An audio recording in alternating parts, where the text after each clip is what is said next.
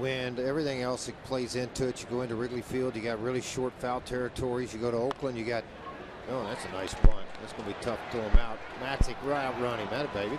Not only outran him, but grabbed the baseball with his bare hand. Good job by Tyler on the feed from Morneau. 2 outs. This is where you got to have conversation. If you say you've got it, you got it, then you go straight to the bag, and that's exactly what Tyler did. And he just barehanded it. Nice job of getting over straight to the bag, concentration of catching the baseball, and then getting that foot on the bag ahead of Kennedy. I don't think he's swinging a bat, Drew. I do. You know, that oblique thing he had.